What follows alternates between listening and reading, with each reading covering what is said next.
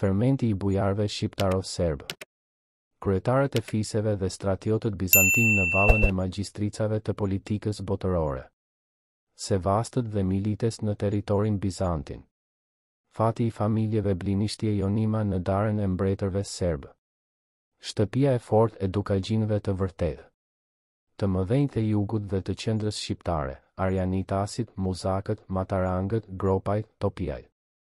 Kur erdhën anxhuinët në Durrës 1272, retorta shtetërore bizantine pothuaj e kishte shkrirë për gjysmën shtresën e dytë të fisëve, që, pas ilirëve, ishte formuar në këtë truall. Ata gjetën atje familje të fuqishme fisesh, bën marrëveshje me bujarinë e sebastëve, që patën zënë vendin e kryetarëve të fiseve 1272, 1274 dhe me kalorës bujarësh. 1272, Vlado Blinisti Miles, Theopie Miles, që kishin nxjerrë krye në tokën feudale të stratiotëve atë pronarëve bizantin. Këtë bujari shqiptare anxhuinët e quajtën me emrin e përbashkët Comites et Barones et Feudari Regni Albanie. Në betejën e ashpër 100 vjeçare të dy botëve, duke i shërbyer herë perandorit të madh të lindjes, herë papatit, herë anxhuinëve, herë nemanjajve serbë në sheh. Gjivë, arriti që dikush prej sevastëve të bëhej kryesevast, protoalagator, duk, por edhe despot, kont, komes dhe mareshal i papës ose i anxhuinëve, kaznac dhe zhupan i madh i serbëve, ndërsa pas rënies së mbretërisë së Dushanit, edhe dinast i pavarur.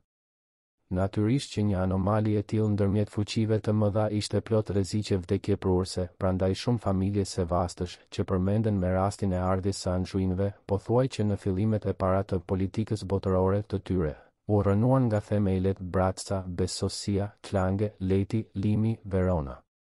Ndonjëra prej tyre u rënua menjëherë në kulmin e fuqisë së vet, kur ishte ngjitur lart në mes të një vargu brezash. Një familje e tillë ishte Blinishti, në shkrimet zakonisht jepet e gabuar, Bleusi, Bleuisti, Bletisti, Blevisci.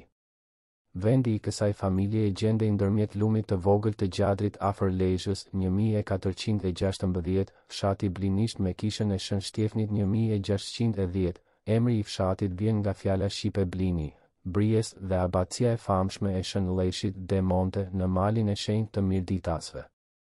Stërgjyshi i kësaj familje e Vladi, Vlado, ndoshta prej fisit të Matjanëve, Matesej, bëhet i njohur 1274 si stratiot Miles Bizantin. Më parë u bashkua me anxhuinët, por pak më vonë u lidh me serbët që i dhan titullin kaznac. Në vitin 1279 ky kaznac u kap prej kapitenit të Durrësit dhe u përcoll në Brindisi i prangosur. Por kjo që për të një fatkeqësi e vogël. Në vitin 1304 mori diplomën e Napolit, në bazë të së cilës u bë komes kont, ndërsa djali i tij, i cili kishte një emër krejt perëndimor Guilhelmus, u bë marshall i Arbërisë. Këtij Vilemi i erdhi përdorësh 1319 që t'u shtonte titujve të vet perëndimor edhe atë të kryesevastit bizantin. Një kushëri i tij, Kalojan Blinishti, 1304-1319, kishte titullin Kans. Por kjo familje u zhduk përgjithmonë në kryengriljen e madhe që e nxiti selia e papës 1319-1336 kundër serbëve përgjatë gjithë Adriatikut, duke filluar që nga Mladeni i Shubiqi kroat në veri e deri te matarangat shqiptar ndërmjet shkumbinit e Devollit dhe deri te muzakajt afër Vlorës e Këlcyrës. Për asgjësimin e saj duket se, përveç mbretit serb, patën bashkëpunuar me gjithë shpirt edhe dukagjinët dhe veçanërisht topijaj. Në një kohë me blinishtët, por vetëm përkohësisht, u zhduk edhe familja Jonima, Gonoma, Gonimi, në personin e Vladislav Jonimës, zhupanit të Dukles e të Shqipërisë bregdetare, 1319 dekreti i papës thot: Dilecto filio Vladislao Gonome, Diotle et Mariime Albanie Komiti, i cili në vitin 1303 jetonte në oborin e mbretit serb dhe, pa dyshim, ishte pasardhësi i Sevastit Jonim, që e përmend dokumenti anxhuin i vitit 1274. Sikur shihet prej titullit të dekretit të papës, zhupani Vladislav ishte katolik. Familja Jonima shfaqet përsëri në fillim të sheh. gjëve rreth qytetit të vogël të Danjës dhe shatit mbi Drin barabar me Zaharit e atjeshëm, 1365 Nikola Zaharia, kështjellari i Budyas dhe dushmanët, 1403 në Pultin e Sipërm, të cilët të pavarur ose si vasal të Venedikut bënin roj kundër turkut. Familja e Dukagjinëve mbajti deri në kohën e Turqisë rëndësinë e familjes së madhe të vëllazërisë. Ndoshta si partisani paleologëve bizantin, por ndoshta edhe si flamurtar e vojvod në ushtrinë e mbretit serb, kryetari i kësaj familjeje, Gjintanushi fitoi titullin duk. 1281 Ducam Ginium Tanushum Albanensem. Edhe ky që zën rob prej kapitenit të Durrësit. Më vonë, siç duket, u vra nga malsorët katolik në drejtimin e abatëve benediktin në Trafandia, ndërfanë. Kjo familje e madhe, shtëpia e fortë, sundonte në viset ndërmjet Lezhës e Fandit, ndërsa qendra kryesore e saj ishte qyteti i Lezhës në Grykderdhjen e Drinit, jo në Akropol, i cili në vitin 1396 ishte rënoi e vjetër. Në dorëzimin e këtij qyteti venedikasve, 1393. Një deg e kësaj familje e kryesore të Lezhës, ndoshta trashëgimtare e Tanushit I Dukagjinit, të birit të Lekës I, ishin sundimtar në Prelat, 1402. Përveç këtyre Dukagjinëve të vërtet, siç thot Muzaki, ka pasur edhe linjat tjera. Një I tillë, Nikolaus Tuderviç Duçagin, përmendet në vitin 1377. Në Lezhë ata qëndronin në kohën e turkut për një kohë të gjatë. Procesin e plot nga kryetar fisi dhe nga stratiot Bizantin në dinast të pavarur e kryen sidomos familjet e Arianitasve, Muzakajve, Matarangëve, Gropajve dhe Topjajve. Sipas burimeve, më thellë në të kaluarën vazhdoi gjurma e familjes së dëgjuar të Arianitasve. Qendra e saj, si edhe e fisit nga I cili rrifte, gjendej mbi lumin e vogël të sotëm Janic afër fshatit të sotëm Aranitas.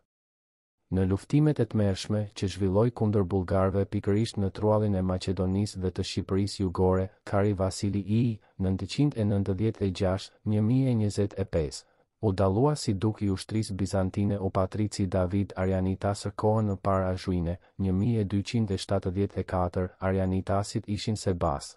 Por në vitin 1319 dekreti I papës përmend Vilhelm Arianitin si protoalagator Bizantin, Guillermo Aranite Protholçkaturo. Në sheh. Gjv Golem Arianit Komneni, I lavdishëm pothuajsi Skënderbeu, sundonte nga mokra mbi liçenin e Ohrit përtej shpatit deri në Vlorë e Kanin. Mbreti I Aragonës I deklaroi atij shprehimisht 1451 krahinën e Myzeqes, Muzakis. Arianitët në një farë mënyre ishin konkurrent të familjes së fuqishme të Muzakajve, djepi I të cilëve ishte në rrethinat e Vlorës, në të ashtu quajturën Muzaki e Vlorës. Ky mbiemër duket se është me prejardhje greke. Hahni 2 sheh në të diminutivin e greqishte së re të emrit Muz, Mojsi. Gjithsesi nuk është një mbiemër fisi, por qyteti. I pari I kësaj familjeje përmendet në shkresat e vitit 1280 Johannes Dictus Muzac që kapur si tradhtar I madh së bashku me Vlad Oblinishtin, por me kërkesën e bujarisë shqiptare, pas pak kohë u lirua. Kushëriri I tij, I biri, Andrea, mbante anën e Anxhuinëve dhe banonte me gruan e fëmijët në kështjellën e Vlorës. Në vitin 1319 mbante titullin e mareshallit të Shqipërisë. Në të njëjtën kohë, I biri I tij Theodori I Pletenica, Qistetisi Gërsheti ishte kryesevas. Kushëriri I tij, Mentul Muzaki, mbante në zotërim qytetin e Këlcyrës, Klausura, mbi Vjos.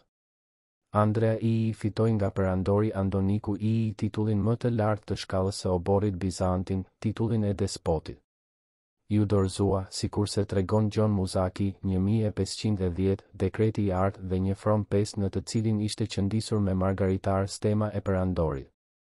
Si despot bëri marrëveshje 1336 në emër të gjithë gjakut të vet me Anxhuinët në Durrës, ku kishte gjithashtu prona.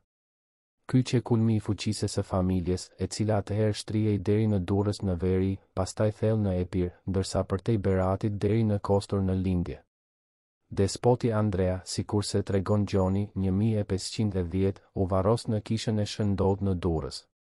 Edhe Andrea I banonte rregullisht në Durrës, 1388-1393. Atje përmenden në atë kohë edhe disa kryetar të tjerë shqiptar.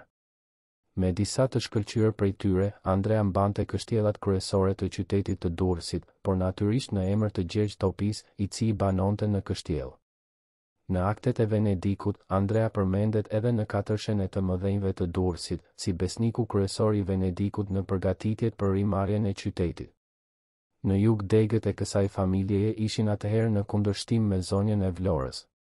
Komnenën, të vejen e Balshës I dhe të bijen e despotit Gjon Komnen Asknit, të vëllait të mbretëreshës serbe, Helenës, 1390. Në fillim të sheh. GVU kërcënuan me Niketa Topin, të cilin në vitin 1412 Theodori I Musaçi e kishte zënë robë. Viset ndërmjet Vregës, Shkumbitlit e Devollit, veçanërisht provinca Slanica me portin kryesor në Grykderdhjen e Vregës, që quhej Karavastasi i përkisnin në sheh. Gjii e gjivë familjes Materango.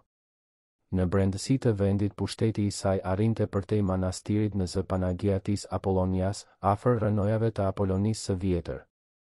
Ndërmjet të mëdhenjve të shumë shqiptar që ju përujen anxhujnëve në vitin 1274, Paulus Miles dhe Sevasto Blasius ishin që të dy antar të familjes Matarango. Tek ajo, të dy këta emra ishin të rëndomë. Në vitin 1304, një Matarang ju nënshtrua Filip Tarentini. Ky që në të vërtet pali, mbi të cilin ishte drejtuar dekreti i papës i vitit 1319, që ishte kundër mbretit serb, Uroshit I. Autoriteti i kësaj familjeje arriti kulmin e vet në vlashin I, 1358-1367. Ai në vitin 1365 mbante titullin e sebastokratorit, të cilin ja kishte dhuruar kari serb Simeoni. Pas vdekjes së tij, ia pushtoi vendin Karl Topia, vetëm një pjesë të vogël e mbajti i biri i sebatokratorit, Gjoni. Atë e zgjodhen Raguzanët si qytetar vetin në vitin 1386. Këtë familje e bën për vete, me lidhje gjaku, Muzakajt, nga të cilët pënendet mbi shkumbin në vitin 1371 Gjon Muzaki. Ky është, pa dyshim, Signor Gino, i biri i Andres I, i ati Andres IV i cili ishte gjyshi i kronistit Gjon Muzaka. E së njëjtës kategori me Matarangët ishte në brendësi të vendit edhe familja Gropa, e cila në fillim ishte fqinje e blinishtëve në malet e Mirditës, pranë fshatit të sotëm kraj e deri te liçeni i Orit e ndoshta deri në Devollin e Sipërm. Në vitin 1273, mbreti i Napolit, Karli I konfirmoi Sevastit Pal. Pushteti I kësaj familjeje prirej drejt jugut. Ata u bën fqinj të Arianitasve dhe Shpatajve. Pas vdekjes së mbretit Vukashin, doli në pa zhupani I madh Andrea Gropa, në mbishkrimin e Orit të vitit 1378 është shënuar, si sunduesi I fundit I krishterë I Orit para pushtimit turk. Kjo familje në kohën e Zaharia Gropës, Gropa, u shpërngul në Itali, në mbrojtjen e pushtetit napolitan. Fillimet feudale bizantine I kishte familja Topia, e cila nga viti 1368 deri 1392, sundoi me disa ndërprerje mbi Durrësin dhe, natyrisht edhe në Kruj. Topia I parë, që përmendet në letrat, ishte pronar në zonën e fisit të vjetër e qendror Arbën, 1274, Theopia Miles. Edhe sot gjendet një fshat me këtë emër në një degë të ishmit, ndërmjet Tiranës e Krujës. Kësaj familje judesht I tregonte merita të mëdha Selisë së Shenjtë, sepse me të vërtetë, sipas sugjerimit të I peshkvit të Krujës, Andres, 1318 deri 1334, Papa Gjoni Gjigji I dhuroi Tanush Topis titullin e kontit dhe krahinat ndërmjet lumit Maf dhe lumit Shkumbin. Ky Tanush I u martua me thjeshtrën, una figliola bastarda, e mbretit të Napolit, Robertit, e cila, siç tregon Gjon Muzaka, 1510, më vonë ja hëngri kokën, në mbishkrimin trigjuesh, greqisht, latinisht e serbisht, të manastirit të Shën Gjonit afër Elbasanit, 1381, I biri I Tanushit, Karli, thot se rrjedh prej gjakut të mbretit francez. Ai ishte sundimtar krejt I pavarur. Emri I tij Carlo tingëllon anxhujnisht, venedikasit e quanin Katolicus Princeps Albanie, nga serbët quhej u pariveli zhupan I madh dhe në letrën e papës 1374, quhet Magnus Comes. Djali I tij I vetëm, Gjergji, vdiq pak kohë pas dorëzimit të Durrësit venedikasve, 1392. Kështu u shua dega mashkullore e këtij princi të madh. Por mbeti dega e dytë e Tanushit I Topia, I cili përmendet në vitin 1389. Nikol Topia, 1415, I cili në vitin 1402 u rrëmbeu kryen Konstantinit I Balshaj dhe Helena Topis, ishte me të vërtet I biri I këtij Tanushi. Paria e luftëtarëve, e flamurtarëve dhe e fshatarëve në viset serbe. Sunduesit e fundit serb të Vlorës. Balshajt e Zetës 1360, 1421 dhe Shtjefën Balshaj Maramonte 1419, 1424. Dinastit e Cërnojeviqve dhe të Kastriotëve. Diçka është e ndryshme, gjeneza e dinastëve verior, veçanërisht e atyre të Zetës. Periudha në të cilën ata lindën është 100 vjet më e re. Këto vise formonin afër mbarimit të sheh. Një pjesë përbërëse të shtetit serb. Familjet nuk e tërhiqnin degën, fisin, nga sevastët bizantin, por nga zhupanët serb dhe qefalil. Lartësimi I tyre ishte jashtëzakonisht I shpejtë. Në bulëzimin që filloi me rënien e mbretërisë së Dushanit pas vitit 1355, këto familje nuk patën nevojë që të kishin një burim, një varg brezash, për të lidhur bashkë. Ato ishin fillestare të një rrethi luftëtarësh të vegjël, të cilët nganjëherë shkrinin procesin e brezave në një person të vetëm. Në të gjitha viset e ish mbretërisë serbe mbinin tipa të tillë. Shembullin më të mirë për këtë na e japin mbreti Vukashin dhe vëllai I tij Uglesha. Vukashini në pushtetin e Karit Dushan ishte zhupan në Prilep, 1350. Kar Uroshi e emëroi despot dhe ai menjëherë u deklarua si mbret pranë carit të vet, 1366. Vëllai I tij Uglesha mbante titullin e despotit me të gjitha atributet e fuqisë mbretërore. Fillestari I vërtet në veri ishte Zharko Mërshiqi, I cili në pushtetin e Karit Urosh, 1357, drejtonte një krahin të madhe mbi Bun. U martua me Theodorën, të bijen e Savastokratorit Dejan, të motrën e Konstantinit, sundimtarit të Maqedonisë Lindore. Pas vdekjes së tij, Theodora u martua me Gjergjin I Balshaj. I biri I Zharkut, Mërksha, Ilre e marqistit të Muzakajt, u martua me Ruginën, të bijen e Balshës I dhe u bë sundimtar I Vlorës dhe I Kaninës, 1396-1414. Nga duart e kësaj dinastie serbe, Vlora kaloi në duart turke. Vëllezërit Balshaj, Strazimiri, Gjergji dhe Balsha I, duke filluar nga viti 1360 paraqiten si zhupan në Zet, më parë në Budva e Tivar, pastaj në Shkodër, Ulqin e Prizren, 1372 dhe pothuajse po në atë kohë, me lidhje martesash, edhe në Vlorë e Berat. Fuqia e kësaj familjeje arriti kulmin e vet në vitin 1383, kur Balshaj I re Balsa të Muzakajt pushtoi Durrësin dhe mori titullin Duka I Durrësit. I ati këtyre tre vëllezërve pati qenë një bujar I varfër, I cili në pushtetin e Karit Dushan zotëronte vetëm një fshat në Zedh. Balshajt rridhnin nga rumunët ose vëllezërit, flisnin si arbanët, korrespondencën e kryenin serbisht dhe mbaheshin si trashëgimtare të mbretërisë serbe. Brezi I tretë I tyre gjendej në shkatërim. Pas vdekjes së Balshës I, 1385, nuk e mbajtëri dot më as Durrësin, as Vlorën, as Beratin. Turqit e mandej edhe Venedikasit, 1396, u morën edhe Shkodrën.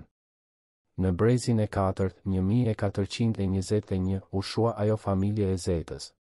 Për një farë kohë e luajti akoma rolin dega e kësaj familje në Apulia, sepse për historianët është enigmatik një farë Balshaj, të cilin Venedikasit dhe Raguzianët, 1412-1424, e quajnë me emra të ndryshëm, Stephanus, Stjepan, Stipan Balse, de Balsis dhe Stephanus de Maramonte. Ky ishte, pa dyshim, I biri I të pafatit Konstantin Balshajt dhe I Helen Topise. Që ky çift I martuar pati djem, këtë na e dëshmon dokumenti Venedikas, me të cilin Konstantinit I premtoi, 1401, qytetaria venedikase, ipsi cum filis. Pastaj duhet marrë parasysh edhe fakti se Helen Topia kishte kushërirën e vet, Maria Topin, të martuar me Filipin, baronin e fuqishëm të mbretit të Napolit, që ishte prej farefisit shumë të vjetër të Maramontes. Këtu, në Lecce ose Otranto, erdhi Helena nga Venediku, ku ishte çliruar nga çdo bashkëfajësi për humbjen e bashkëshortit. Këtu ajo, te Maramonti, rriti djalin e vet, Shtjefnin, Stjepanin. Ky ishte i çuditshëm, i egër, i gjindosur, i paqëndrueshëm, shpirtlig dhe gjendej në armiqësi me tërë botën. Më përpara kishte lidhje të ngushtë me balshën i Strazimirin dhe pastaj u konsiderua si vasal i tij e trashëgimtar.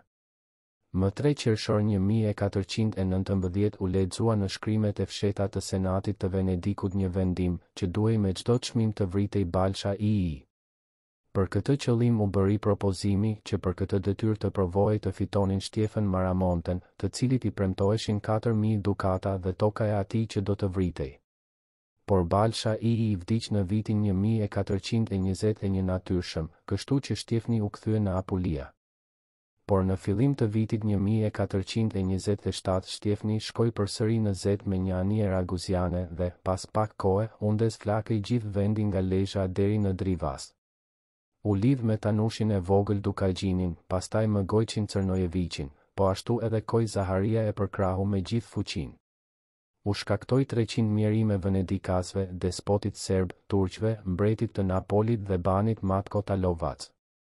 Më 1 janar 1430 venedikasit morën një vendim të fshehtë, shpallën çmimin e 500 dukatave dhe të 2 kuajve për kokën e tij, sepse do të zhdukej shkaku kryesor i të gjitha të këqijave në Shqipëri kur të zhdukej Shtjefën Maramonte, kryengritës i bashkisë sonë. Më 3 shkurt e gjithë Shqipëria, Albafia, përveç kështjellave, gjendej në duart e Maramontit, ndërsa më 2 dhjetor 1430 doli vet para Senatit dhe i premtoi shërbim me çdo lloj kushti që të ishte. Venedikasit vendosën që ky person të mbetej tek ata në ndëgjesën e tyre dhe e mbajtën si kondottier. Shkoi në Lombardi si komandant i një kompanie prej 30 kalorësish, por përsëri u prish me venedikasit dhe ndëronte me radhë shërbimet të sundimtar të ndryshëm. Shtëpinë e vet e kishte në Venedik. Më 1 maj 1444, mbreti i Sicilisë ndërmjetësoi për të në Venedik me anë të dërguarve të tij. Venedikasit u habitën për këtë gjë, sepse ai, thonin, ishte treguar i gatshëm të luftonte belikosus me të gjithë sundimtarët e vet, me mbretin e Bosnjës, me despotin e Serbisë, me princin Matko Talovac dhe vëllezërit e tij, përveç kësaj kishte qenë edhe partizan i Turkut. Trashëgimtar të vërtetë të balshajve të Zetës u bën despotët e Serbisë, përkatësisht Cërnojeviqët. Prej vëllazërisë së madhe të Zetës, prej fshatit baritor të Cërnojeviqëve, Zernojeviqi Qiamadi Gjurasi, u dallua më pare kryetari i tyre Gjurashi, i cili në vitin 1326 përmendet si komandant në oborin e mbretit serb. Sipas emrit të këtij Gjurashi ose Kologjorgju, fshati mori dhe emrin Gjurasheviq. Në gjysmën e dytë të sheh. Gjllëv erdhi në fuqi Radiç Cërnoja. Ky në vitin 1371 ishte qfali i Gjergjit i Balshaj në Budva. Në vitin 1389 ngriti krye kundër sundimtarëve të vet dhe në betejën me Gjergjin i Balshaj, 1396, u vra. Pranë kësaj shtëpie të fortë të Cërnojeviqëve u mbajt për disa kohë e gjithë vëllazëria. Por në vitin 1425 Shtjefën Cërnojeviqi, bashkëkohës i Gjergj Kastriotit, ishte dinasti vërtet, i vetmi sundimtar i krejt Zetës së Sipërme, Capitaneus et Vojvoda Zetës Superioris. I fundit i Cërnojeviqëve, Skënderbej. Nënshkruaj Sanxhaku i Malit të Zi dhe Zot i gjithë tokës së Dioklicis, 1523. Në Vlorë, në oborin e despotit Gjon Komnen Asenit, 1350 deri 1363, të kunatit të carit Dushan dhe të mbretit bulgar, Gjon Aleksandrit, gjendej djepi i fuqisë së Kastriotëve. Në një shkresë mbretërore serbe që i dërgoi zotit të Vlorës e të Kaninës, Aleksandrit, ndoshta të birit të despotit Gjon, Jovan, për Metidet, 1366, Kastrioti si qefali i Kaninës. Si kur se tregon emri, ky qefal ishte me prejardhje greke. Ky mori nga Balsha I, rreth vitit 1383, si shpërblim 2 fshatra në Shqipërinë e Mesme mbi matpasardhësi i tij, Zoti Gjon, në shkresat mbretërore serbe Ivan Kastriot. Përmendet qysh herët në dokumentet venedikase 1407-1443 si zotëri më i afti fuqishëm në viset e Arbërisë. Kur Kruja 1415 ra në duart e turkut, ai u bë vasal turk.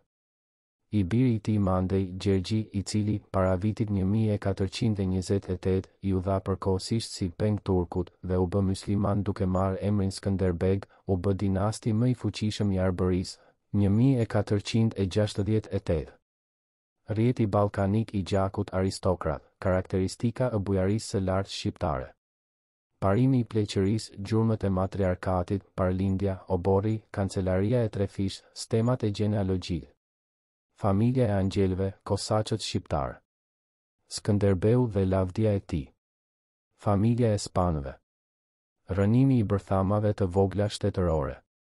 Përmendore gjeografike. Të gjitha këto familje, si dhe disa të tjera të Shqipërisë dhe të Zetës në shekullin XV ishin të lidhura midis tyre me lidhje gjaku të forta e të shumëfishta. Prejardhja nga ana e nënës shfaqej në rastet më të rëndësishme, sidomos në rastin kur kjo anë nuk kishte më degë mashkullore, posaçërisht janë theksuar me lidhje të mbiemrit të babës dhe të nënës, Matarango Musaçi, Musaçi Thopia, Thopia Arianit, Komnen. Por këto familje ishin në farefisni edhe me dinastitë e mëdha të paleologëve, nemanjëve, asnjëve dhe anxhuinëve. Në jug ishin farefis me despotët e Janinës, pastaj me Lazareviqet e Brankoviqet, me hercegët e Bosnjës, Sandal Hraniqin e Stjepan Vukčićin, Il Signor Erceho, dhe nëpërmjet tyre, edhe me aristokracinë kroate në veri. I madhi kroat, Mladen I Shubiqi, 1384, kishte për grua Helenën, motrën e Kardushanit. Motra tjetër e Karit të Eudokis ishte e shoqja e sebastokratorit Dejan dhe ema e Theodor Balshës. Këtë rrjet të fuqishëm gjaku, që mund të vërtetohet edhe me dokumente, e tregon më së miri historia e shtëpisë Muzaki 1510, në të cilën shkrieshin traditat e shkëlqyera të Bizantit, Bullgarisë, Serbisë, Shqipërisë dhe të Zetës. Të gjitha këto familje nga gjaku ishin të barabarta. Vetëm për pushtuesit, të cilët në fillim të sheh. Gjëvë, si udhëheqës të bujarëve, pushtuan Epirin dhe caktuan rezidencat e tyre në Art, Gjirokastër, Janine në Lepant. Gjon Muzaka flet për një farë epërsie, duke i quajtur ata signori perse. Kështu quan ai veçanërisht të zotin e Zardaris, Vugën, Vongën, gabimisht edhe Kongo, Drugo, i biri i të cilit, Pal Zardari, u martua me një nga Muzakaj. Ky Vago nuk është askush tjetër, përveç se serbo-shqiptaro-bulgaro, vlla i kronikës së Janinës. Parimi i pleqësisë, sinjoratit, ishte që në fillim edhe të shqiptarët si zakon, njësoj si të slavët dhe në dinastin hungareze të Arpadëve. Në fund të sheh. Gjiji shihej gjurma e qartë e kësaj dinastie. Progoni, arhonti i shqiptarëve, arbanëve, me qendër në Kruj, kishte 2 djem, Gjinin dhe Dhimitrin. Pas vdekjes së Gjinit, erdhi në pushtet Dhimitri, i quajtur në dekretet e papës 1209, Judec Albanorum, gruaja e tij ishte Komnena, e bia e zhupanit të madh serb dhe e mbretit të mëvonshëm, Stjepan Bërvovjençanit, dhe Eudokis, së bijës së car Aleksandrit II. Më vonë, rreth vitit 1253, u pa në ato vise, sikurse e arsyeton këtë Drinovi, edhe një farë trashëgimje në linjën femërore. Parlindja depërtoi vetëm në kontakt me anxhuinët, 1381 Karl Topia, cum illustrissimo suo primogenito. Ndikimi i anxhuinëve shihet edhe në emrin Karl të Topiajt, si dhe në emrin Wilhelm të blinishtë të Arianitasit. Secila nga këto familje përbënte një bërthamës shtetërore të vërtetë. Të gjitha ato mbanin një obor, në të cilin shkonin e vinin bujarët vasal, të mëdhenj e të vegjël, Zentiluomini, bojari kishin ministrat e tyre të financave, protovestiari, kancelarët, lagofeti dhe diakët, kryenin administrimin MBA të qefalëve dhe vojvodëve. Në shkresat e tyre përdoreshin të 3 gjuhët të shkruara të Evropës, latinishtja, greqishtja e slavishtja. Shembull tipik për këtë është mbishkrimi trigjuhësh i Karl Topis, 1381, në manastirin e Shëngjonit afër Elbasanit. Në veri mbizotëronte kancelaria serbe, kurse në jug ajo greke. Gjuha latine u shua. Në vitin 1434, raguzianët e njoftuan carin dhe mbretin hungarez, Sigmundin, se Andra Topia kishte vetëm kancelar slav, Sklavonos Kancelarios, dhe, për këtë arsye, duhej që letrat e carit t'ua jepnin për t'i lexuar noterët latin në qytetet bregdetare, kështu që përmbajtja e letrave nuk mbetej sekret. Jo vetëm Balshaj, por edhe Dukagjinët 1387 e Kastriotët 1422 kishin kancelari slave. Por Gjon Kastrioti, si vasal turk, mbante korrespondencë me venedikasit në greqisht. Niketa Topia nënshkroi greqisht 1408, një marrëveshje të shkruar latinisht. Edhe anxhuinët u dërgonin muzakajve shkresa në greqisht 133 etse pro majori certificazione vestra de omnibus conventionibus fieri vobus mandavimus litteras in greca lingua scribendas. Pjesëtarët e kësaj familje i shkruanin edhe në vitin 1481 letra në greqisht hercegut të Kalabris.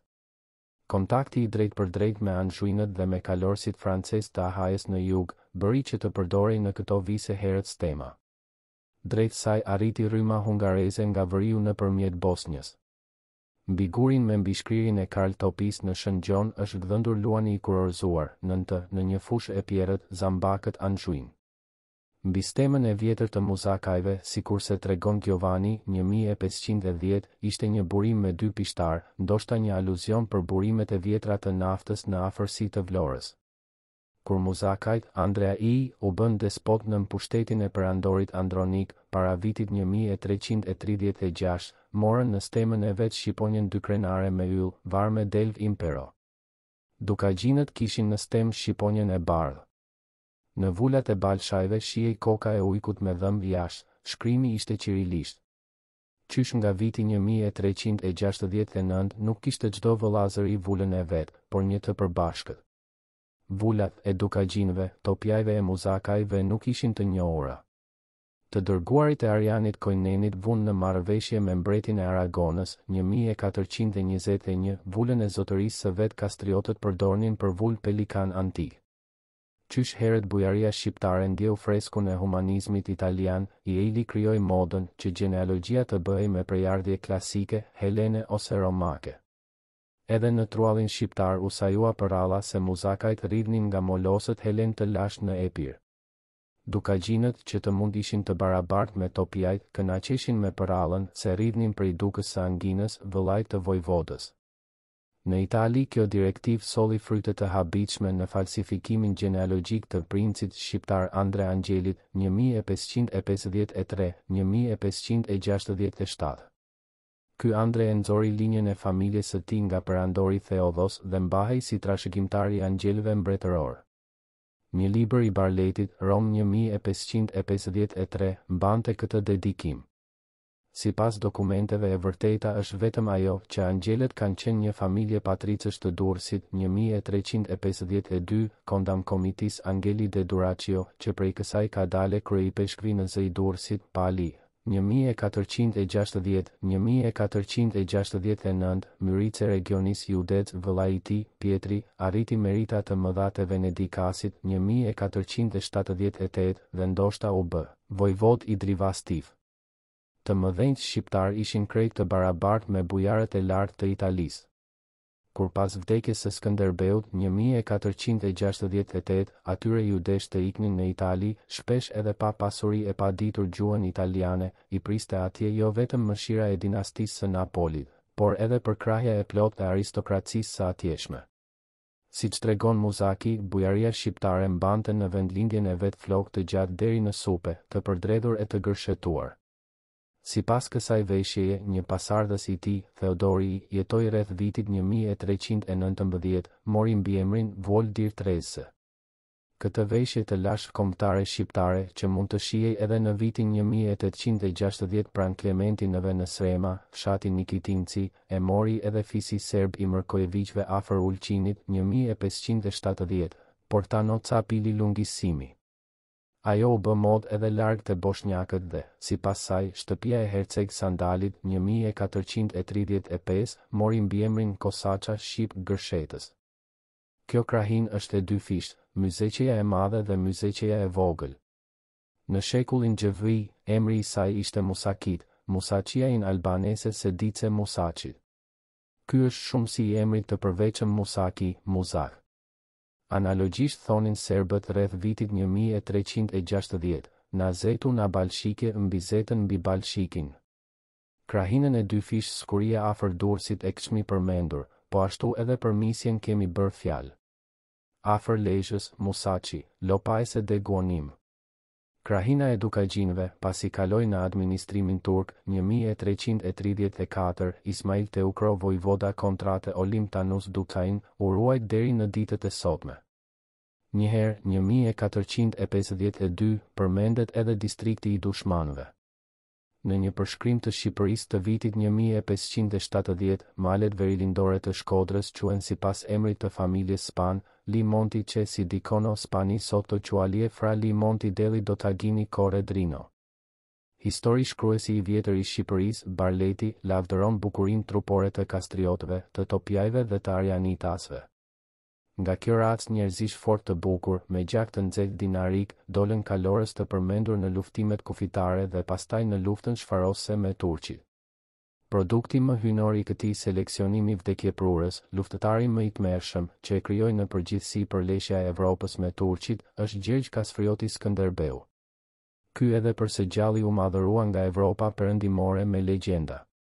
Paragjykimi se Skënderbeu kishte fuqi demoni, i bëri turqit që të mos besonin në kisinë.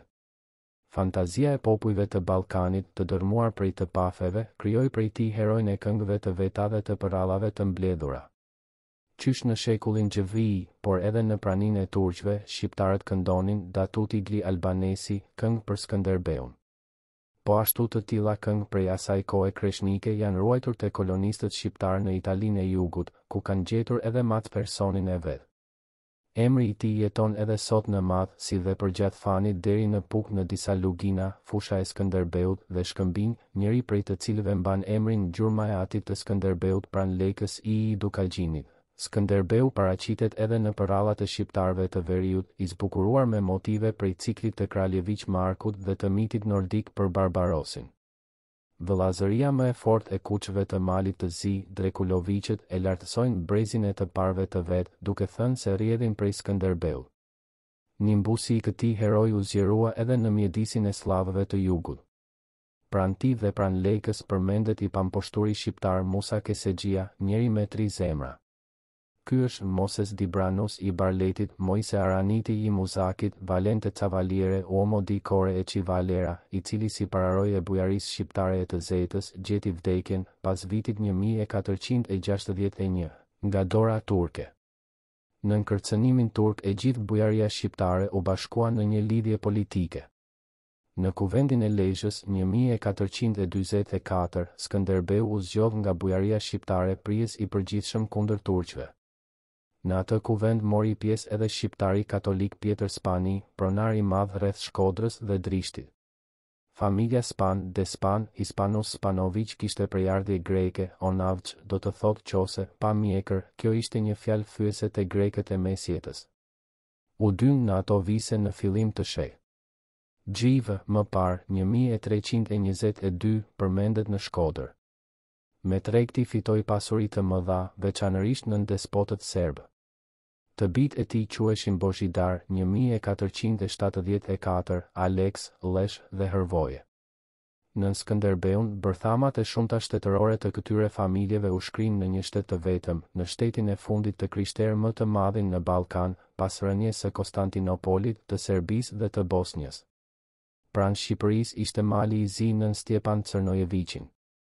Pas vdekjes së Skënderbeut 1468, turqit i shkatëruan këto bërthama shtetërore.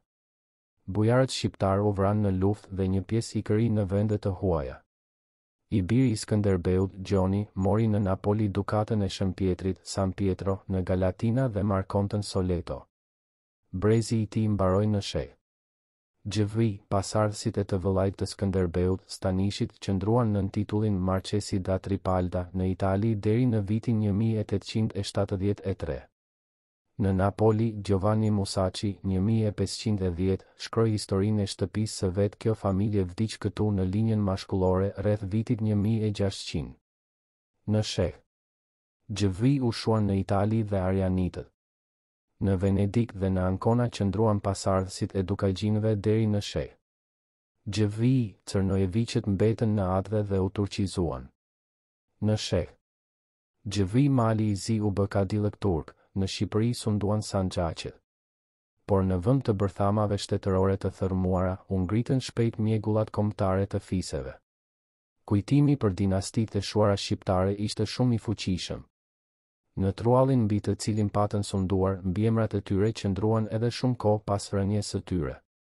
Sikurse Epiri në administratën e vjetër turke u quajt Karlov, toka e Karlit, sipas emrit të sundimtarit të vet kristian të fundit, Karl Tokos, ashtu edhe krahina përgjatë Semanit quhet edhe sot Myzeqe.